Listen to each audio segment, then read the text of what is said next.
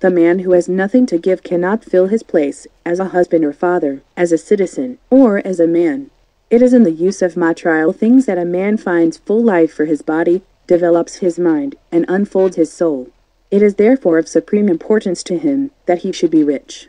It is perfectly right that you should desire to be rich if you are a normal man or woman. You cannot help doing so.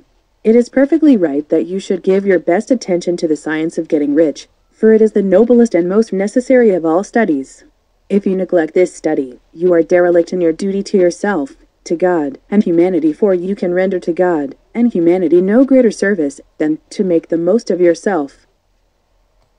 The man who has nothing to give cannot fill his place as a husband or father, as a citizen, or as a man. It is in the use of material things that a man finds full life for his body, develops his mind, and unfolds his soul. It is therefore of supreme importance to him that he should be rich. It is perfectly right that you should desire to be rich if you are a normal man or woman. You cannot help doing so.